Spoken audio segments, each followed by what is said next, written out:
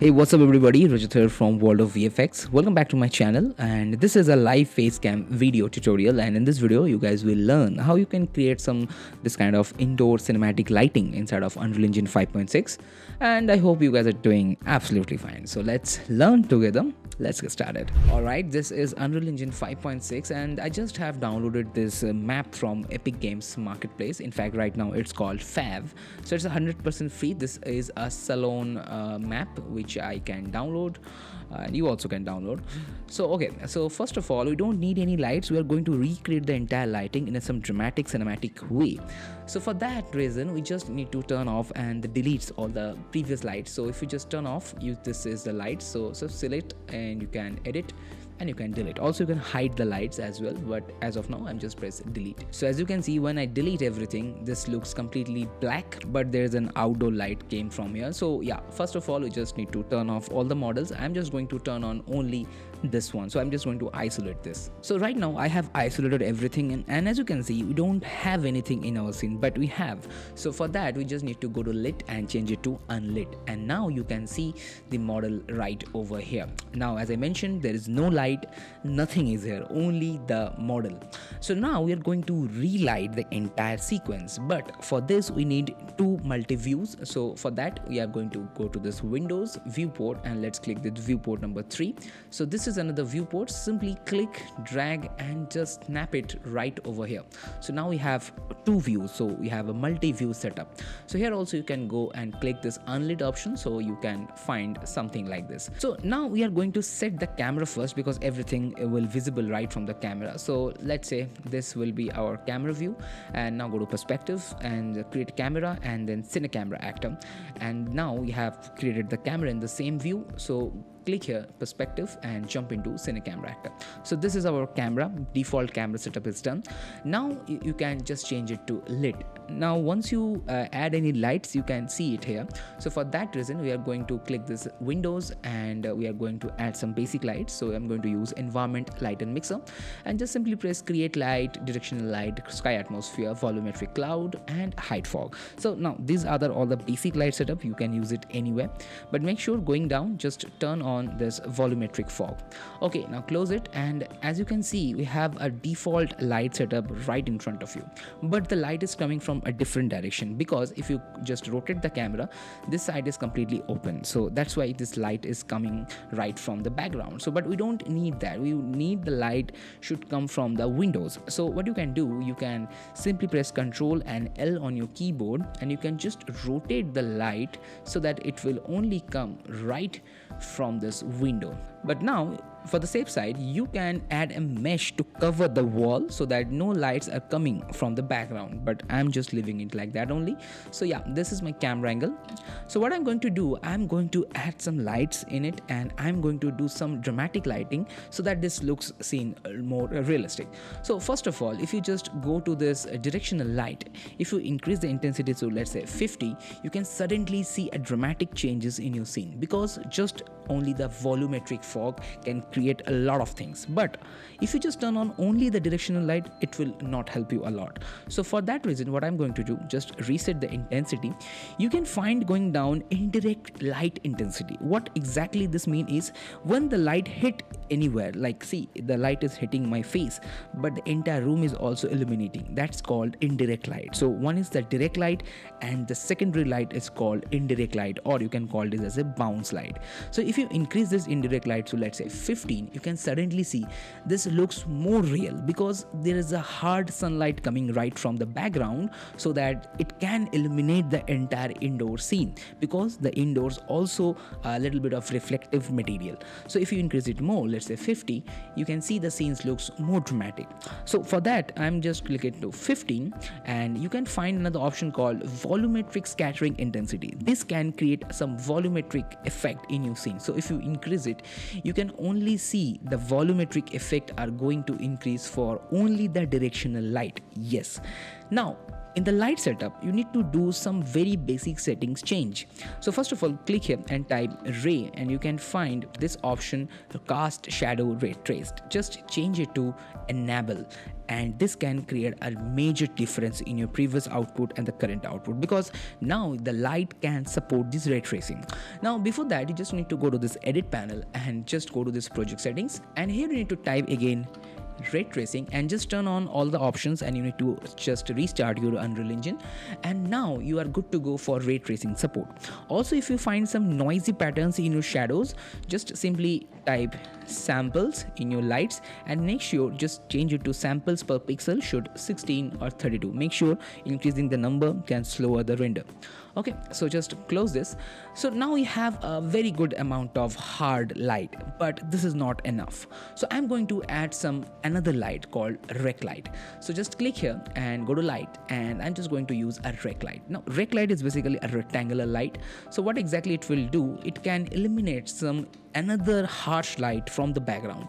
So just click here and I'm just rotate the light to somewhere 90 degree, and now we are going to increase the shape of the light. By the way, whatever I'm doing here, you can see the direct output on the right side.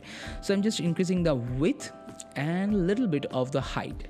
Okay, cool. And now just simply I'm just pushing it back from the view, and I'm just rotate it in some different direction, and let's place it somewhere here so that it can also create a light from the outside. Now we have a dedicated sun, but this light can also create some different effect. Now let's increase the intensity to, let's say, 5000, and now just look at this. The scene is completely changed, but we just need to rotate the directional light to somewhere in different direction, because we don't want any hard light coming from the background. Yes, we want some illumination, but not any hard light. So this rec light can do this kind of thing. So if you just turn this off, this was my previous scene and this is my current scene. Now if you notice, the light intensity only hit right over here. So what I'm going to do, I'm going to increase the radius. So if you just increase the radius, you can see these lights are increasing. So now if you notice, this light is too much, so I need to control the light. So for the controlling, I'm going to use another option called post process volume. So just go to this visual effects and you can find this option called post process volume, and this is insane. So first you need to type infinite and just turn this on infinite bound so that it will affect infinite area. Now going down, you can find this called exposure. Just turn this 3 on, and now if you decrease the exposure, it can control the universal exposure right from here. So just change it to, let's say, 0.6 or let's say 0.7. Yep, this looks cool. And if you want to lock the exposure, you can simply turn this both option on, but I'm just leaving it like this only. Now going up, you can find this option called bloom. So if you want some dreamy, moody effect, you can simply turn this both on, and suddenly you can see some dramatic changes in your scene. Now going down, you can find some option called color grading. So here you can find color grading palette, and in the global section, just go to this gamma, and if you want some bluish tint in your scene, simply just going down here and you can suddenly see some greenish and bluish content or tint in your scene, just like this. So it's getting entire scene in a complete cinematic output. So just turn this off and turn this on.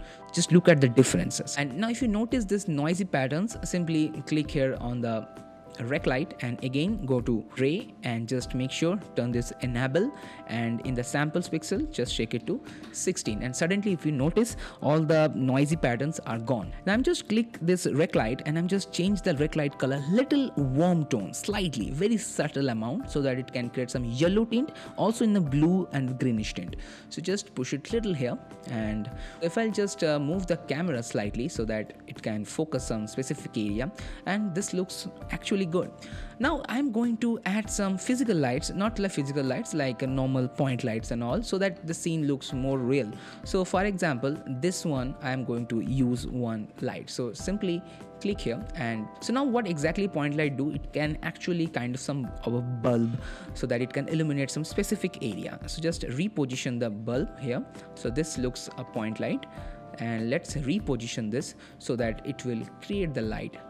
And if you notice here, it's actually creating a proper light. Now I'm just going to do some post-process volume effects. So just simply click this post-process volume and simply type vignette effect and just click this to on, and if you just increase or decrease, you can see some black gradient in the edges of the output. So just increase it a little more, and now perfect. Now going down, you can find this color grading palette once again, and here you can find this called shadow, and in the shadow just increase the contrast slightly so that it can create some crisp effect. Okay, and here also you can find called midtone. In the midtone, click this gamma and just change it to another little greenish and the bluish tint effect so that this scene looks more cinematic. Now in the camera setup, I'm going to do some focus changes and all. So going up, you can find this called focus panel. So just turn this on, and if you decrease it, you can find out where exactly your focus is. So for example, I want this area should be in focus, and turn this off and just decrease the aperture. So now this looks perfect. So okay, this is our cinematic scene, and if you just manually change the focus in a different direction, so this chairs are right now in out of focus, but the rest of the area is in focus. But as you notice, there is no grain in our scene, but in the reality, whatever you shoot, there should be a proper grain. So if you want a grain inside of Unreal Engine, simply go to post process volume and type grain, and you can find this called film grain. So if you just turn this on and just change it to 1, you can suddenly see some grainy effect. So if I'll change it to, let's say, 2, you can suddenly see some grains. But trust me, if you do this in post, like in Adobe After Effects or any other software, this will be more controllable, because this grain is not that accurate, which I personally believe. But if you have any specific idea, make sure comment down below. But yeah, for that reason, I don't want to use it right over here. But yes, if you want, you can use it. So yeah, after that, what you need to do, simply click here to create a new level sequence. So you have a sequence over here. Now select the camera and just drag and drop into here. So you have camera setup done. Now let's do a very basic level of animation. Just click here and go to last frame, slightly camera, move it a little bit here and animate it here as well. So once you just play, you can see some very amazing basic scene in your Unreal Engine. Now in the post, what you can do, you can add some grains, some camera shakes, some different color grading and all. But if you ask me, this is really cool. So yes, in this way you can create some very simple light setup in your Unreal Engine. And so yes, that's it for today. I hope you learned something, and if yes, then please do comment on the comment section. See you soon in my next video. Till then, keep watching, keep rocking World of VFX. Bye.